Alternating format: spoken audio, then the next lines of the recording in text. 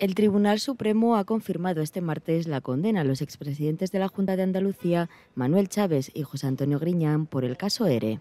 Así lo ha anunciado el alto tribunal, aunque el fallo emitido por los magistrados se conocerá en los próximos días.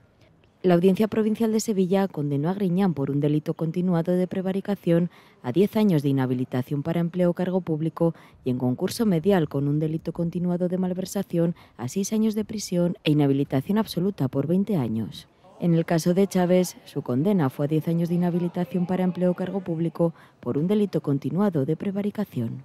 La resolución sale adelante con el apoyo de 3 de los 5 jueces, Juan Ramón Verdugo, Carmen Lamela y Eduardo de Porres.